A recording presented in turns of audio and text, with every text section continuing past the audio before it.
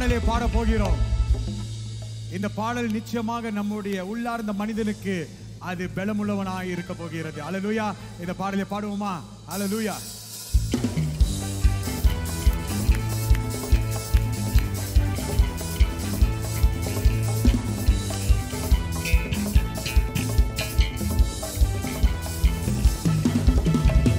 வானாதிவானங்களை துதியுங்கள் அவரே, தேவனின் மகத்துவ செயல்களில் ஆயிரம். பூமியின் துதிகளை துதியுங்கள் அவரே, துதிகர மகிமைக்கு பாத்திரர் அவர் ஒருவர். சேனைகளின் கர்த்தர் நாம் இயேசு ஒருவரே தேவன். உற்சாகமாய் மேலான இயேசு ஒருவரே, அவர் ஒருவரே நம்முடைய தேவன். சேனைகளின் கர்த்தர் நாம் இயேசு ஒருவரே தேவன். சர்வத்துக்கும் மேலான இயேசு ஒருவரே தேவன். இயேசுவுக்கே மகிமை உயிருள்ள நாள் எல்லாரும் சொல்லுங்க. இயேசுவுக்கே மகிமை உயிருள்ள நாளெல்லாம் மறுபடியும் சேர்ந்து இயேசுவுக்கே மகிமை, அவருக்கே எல்லாம் துதிகன மகிமை நம்முடைய ஜீவன் உள்ள நாளெல்லாம். ராஜனுக்கே மகிமை உயிருள்ள நாளெல்லாம்.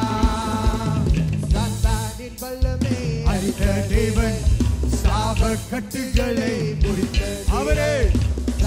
சாத்தானுடைய வல்லமை அழித்த தேவன், சாப கட்டுகளை முறித்த தேவன், பாதாள வாசலில் வென்ற தேவன், பரலோக தந்த தேவன்.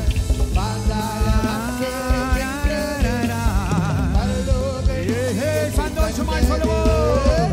இயேசுவுக்கே மகிமை. ஆமென். என் உயிருள்ள நாளெல்லாம் ராஜனுக்கே மகிமை. ஆமென். எல்லாரும் சொல்லுவோம். இயேசுவுக்கே மகிமை. ஆமென். ஆமென்.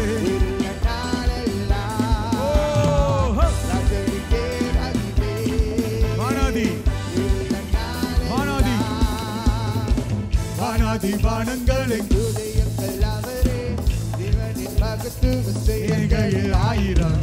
பூமியின் துதிகளை துதியுங்கள் அவரே, துதிகன மகிமைக்கு பாத்திரர் அவர் ஒருவர். சேனைகளின் கர்த்தர் நாம் இயேசு ஒருவரே தேவன்.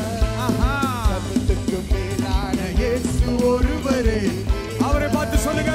சேனைகளின் கர்த்தர் நாம் இயேசு ஒருவரே, அவர் ஒருவரே. சர்வத்துக்கும் மேலான இயேசு ஒருவரே, இயேசுவுக்கே இயேசுவுக்கே மகிமை. உயிருள்ள நாளெல்லாம், நாம் எல்லோருடைய உயிருள்ள நாளெல்லாம் ராஜனுக்கே மகிமை, அவருக்கே எல்லாம் மகிமை. உயிருள்ள நாளெல்லாம் மறுபடியும் சேர்ந்து சொல்லுவோம். இயேசுவுக்கே மகிமை, ஹalleluya. உயிருள்ள நாளெல்லாம் நாம் உயிருள்ள ஜீவனுள்ள நாளெல்லாம் ராஜனுக்கே மகிமை, உயிருள்ள நாளெல்லாம் மறுபடியும் சேர்ந்து சொல்லுவோம். இயேசுவுக்கே இயேசுவுக்கே மகிமை. உயிருள்ள நாளெல்லாம் நம்முடைய உயிருள்ள நாளெல்லாம் ராஜனுக்கே மகிமை. உயிருள்ள நாளெல்லாம். God bless all of you. Once again, welcome to the part 2 of the 28 biblical reasons to go to church. All right. I straight away want to start with my pointers. So I greet all of you. May God bless all of you. All right. And He will give you the desires of your heart. All right. So let me continue where I stopped last week. All right. Today we'll go to reason number 15. Why do we need to go to church? I've given you 14. So let me start with 15 and end this beautiful message or sermon or teaching, I would call. All right. Number 15, it says, go to church to stir up one another to love and good works. It's written in Hebrews chapter 10, verse 24. And let us consider how to stir up one another to love and good works. Yes. If you don't go to church, you will hinder the fruit of love and good works coming from your life. You have been blessed with the fruit of love. So a church is a place where you go. You bring your physical body be imparted by the Spirit of God, so that you will do things out of your mind, will be a mind of Christ. Go to church to stir up one another to love and good works. Don't stop doing good. And don't forget, there are others that need you to stir them up to love and good works. Do you want to see more love and good works in the world? Then you need to actually be in relationship with other believers in the church. Some people don't like to have relationship with others because they think that the mouth is big, all right? The murmuring never stops. The gossip never ends. And these are the people, all right? Stop looking at all these people. Stop it. Do what you need to do. Do what you have been called for. Never miss your opportunity to do good. If God gives you a vision, He provides you the provision. Point number 16. Why do we need to go to church? So go to church to celebrate baptism and fulfill the Great Commission. Matthew chapter 28, verse 19 and 20. It says, "Go therefore and make disciples of all nations." All nations, that means Chinese, Malays, or Indians, or Pakistani, Kazakhstan, all right, Israelite, whatever, right? All nations. Go and make disciples, baptizing them in the name of the Father and of the Son and of the Holy Spirit, teaching them to observe all that I have commanded you. How exactly can a Christian fulfill the Great Commission alone? How would that work? Say you lead someone to the Lord and baptize them. Then what? Send them off on their own because we don't really need other believers in our lives? No. The entire work of making disciples is done with relationship in mind. You got to have a relationship. When I don't have a relationship with someone, I could not understand the mind of that someone. The same way it is you and God. If you don't have a relationship with God, you cannot understand what God is telling you. If you don't have a relationship with your brothers and sisters in the house of God, you cannot understand, or you cannot say, or you cannot celebrate anything without the relationship with them. Point number 17. Go to church to celebrate the Lord's Supper. It says in Matthew chapter 26, verse 26, 27 and 28. Now as they were eating, Jesus took bread, and after blessing it, broke it and gave it to the disciples and said, "Take, eat, this is my body." And He took a cup, and when He had given thanks, He gave it to them, saying, "Drink of it, all of you, for this is my blood of the covenant, which is poured out for many for the forgiveness of sins." Notice how Jesus says to drink of it, all of you. Jesus instituted the Lord's Supper, the communion, with the gathering of His disciples. So go to church to celebrate the Lord's Supper. I've been told that these days we have the online communion, online baptism, online celebration, online worship, online sermon. Well, we also were no choice, all right? We did that last year, I remember. But going to church physically, walking into the house of God, stepping in, is different. The atmosphere is different. The experience is different. It is totally different. So you go to church to celebrate the Lord's Supper. It's so good to take the Lord's Supper with the body of Christ together in the presence of God. Point number 18. Why do we need to go to church? Go to church to care for one another. 1 Corinthians chapter 12, verse 25. That there may be no division in the body, but that the members may have the same care for one another. The members must have the same care for one another. Care for one another. We call our gathering groups, all right, as care groups, but there is no care. People don't care in care groups. Care groups, the main thing to be in a care group is to show care. When somebody has delivered a baby, they show care. When somebody has no food in their house, show care. When somebody is fallen sick, show care. When somebody is physically ill, show care. When somebody is spiritually down, show the care. Care for one another. And you can only go to the church to see these people that they need care.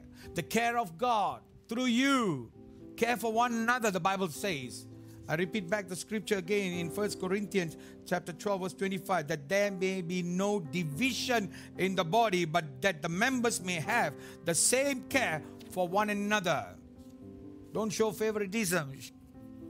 Care for this person, but you fail to care for them because they did something wrong to you. Care for one another. That's the house of God. Point number 19. Go to church to suffer together. 1 Corinthians chapter 12 verse 16. If one member suffers, all suffer together. That's what the Bible says. Pastor, do I need to go to church to suffer? Well, that's what the Bible says. You suffer together. When the church is going through some kind of storm, we go through it together. That's why even in this nation we say that we are together in this. There's nobody can say that I'm not part of this and you jump boat. Probably you are in a smaller boat and the boat is rocking, but you see a cruise coming and you jump boat and you go to the cruise and say that this is my better place, God told me to jump. Unfaithfulness. Go to church to suffer together. Point number 20. Why do we need to go to church? Go to church to rejoice together. 1 Corinthians chapter 12 verse 16.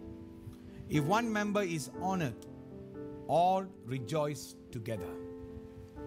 I like this. If one member is being honored, the whole entire church must rejoice together. If one member has achieved something, all rejoice together. If one member has pleased God somewhere, all rejoice together. If one member has completed the task, all rejoice together. That's how you need to go to church, to be part of the community. Point number 21. Why do we need to go to church? Go to church because the body needs you in order to grow.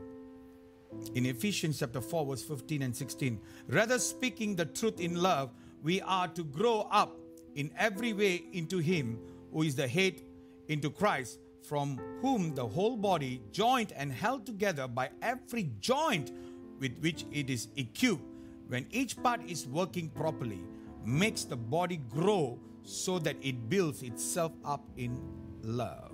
As a member of Christ's body, you have a part to play. All of us.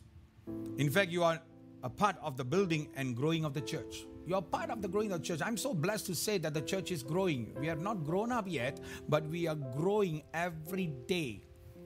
Every weekend when the church comes, we are growing up. When does service starts? Service starts. Church starts after the church service. That's where lifestyle starts. Some people tend to be holy and too holy during the service times, but they fail to manifest the Holy Spirit outside church hours. Church starts after the church service. So, go to church because the body needs you in order to grow. Grow. Why does the Bible say you are a tree planted in the streams of water? The Bible uses the word as tree. You and me, we are tree. Why? Because we must be planted deep. The roots must grow deep. The streams of water, I always say it's the Holy Spirit. You must be planted in the Holy Spirit. Then you will grow. And that is the house of God. Point number 22. Go to church because every part of the body is indispensable. 1 Corinthians chapter 12 verse 21 to 22. The Bible says, the eye cannot say to the hand, I have no need of you. This eye cannot tell this hand, I don't need you. Nor again the head to the feet, I have no need of you. The head cannot tell the feet, I don't need you. On the contrary, the parts of the body that seem to be weaker are indispensable.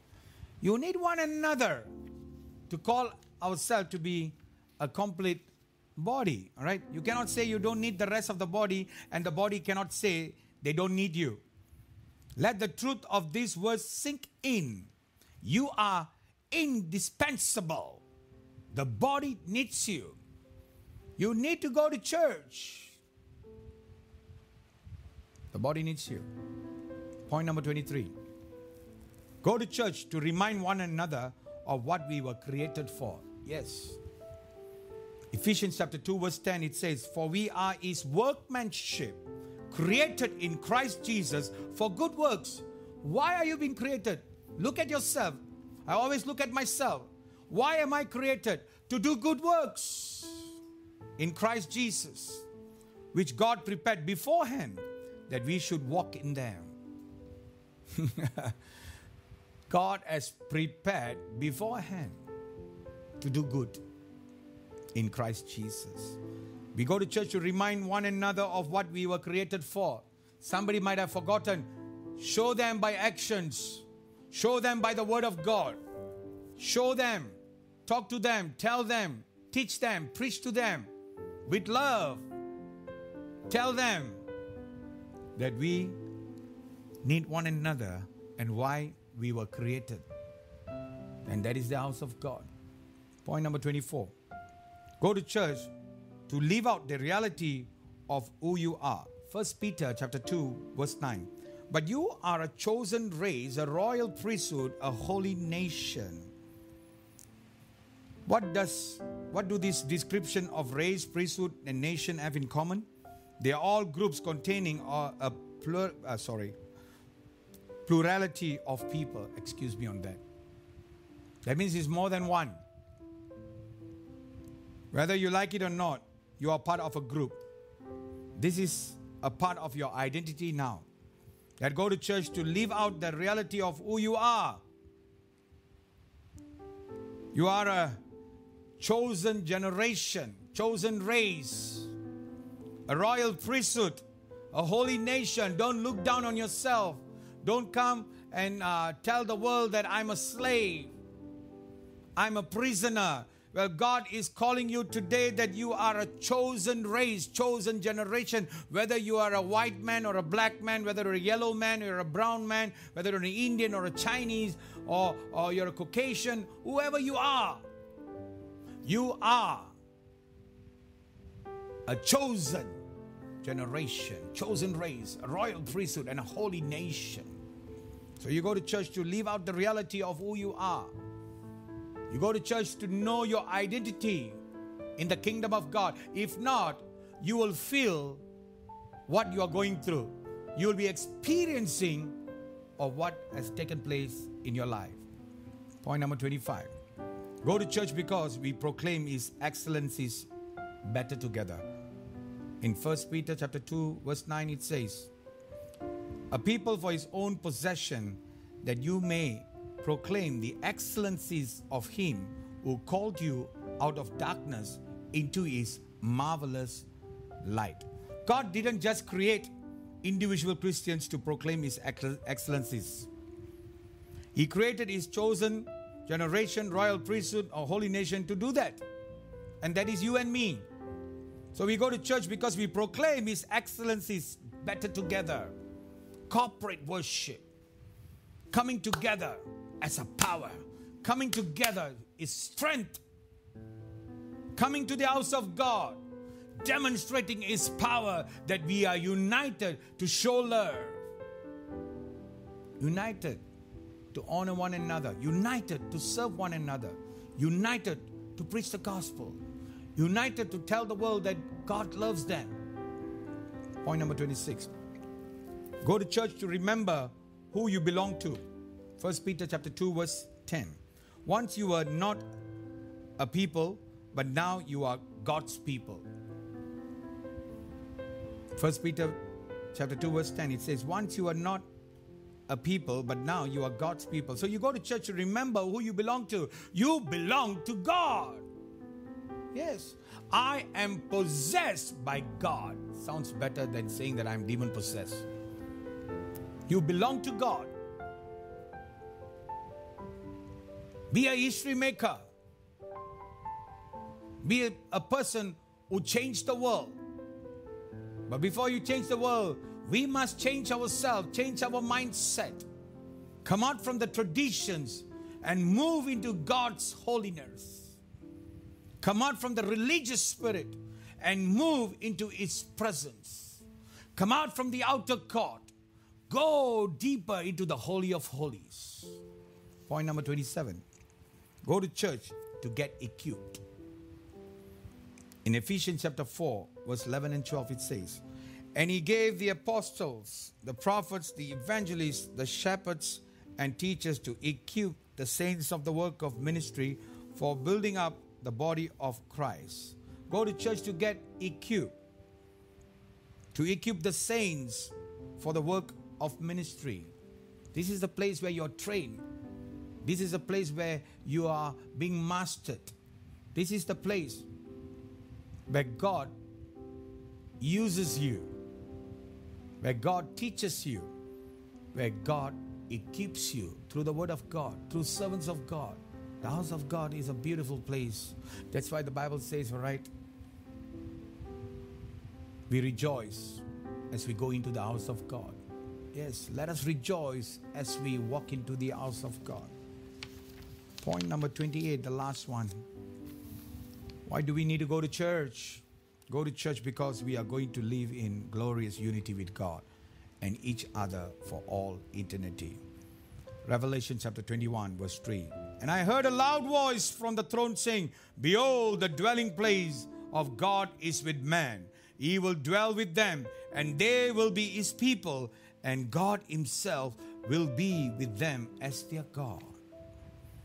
This is a glorious picture of our future with God, and it includes of all of His people. But if you are distancing yourself from God's people now, you have to wonder your eternal destiny even sounds good to you. You've got to wonder that. So you go to church because we are going to live in glorious unity. We are rehearsing of what is going to take place in the coming days.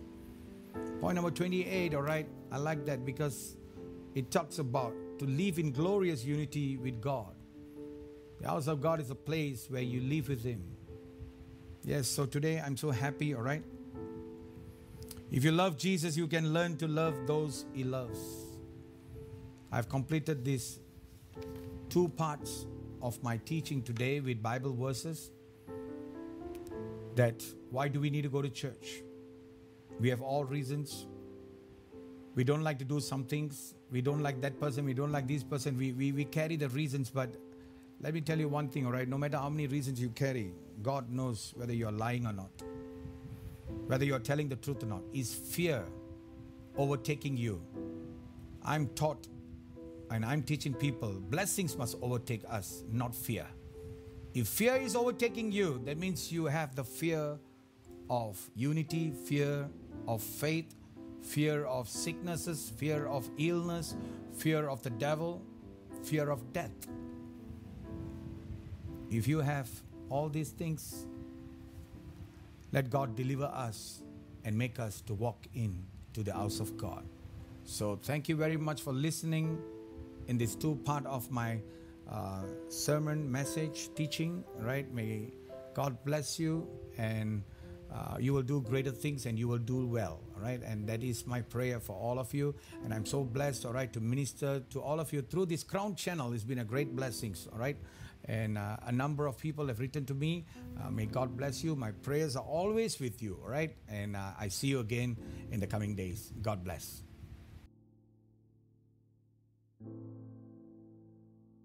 Let's pray. Heavenly gracious Father, we thank you for this beautiful time, the appointed time, the set time that you are seated on the throne. And we know, Lord, that you are the ruler of this universe. You are the master. And we come before you, Lord, with a humble heart. Lord, thank you for completing and giving me the opportunity to complete this teaching on the 28 biblical reasons of why we need to go to church. Thank you for the part 2, O Lord, the other 14 reasons. So totally, O Lord, 28 reasons that you have given us. Why do we need to go to church? Let all these viewers, O Lord, have a good heart, a heart of flesh, a forgiving heart. As they are watching this, O Lord, I pray that you will stretch your hands among them, upon them. Yes, O Lord. Place both your hands on their heads, O Lord. Anoint them with heavenly oil so that their cup shall overflow, overtake. Yes, Master. Build everybody's life in a very special and powerful way, O Lord. Remove every tears, every sorrows. Change it to joy. Let them rejoice as they step in to the house of God with a thanksgiving heart.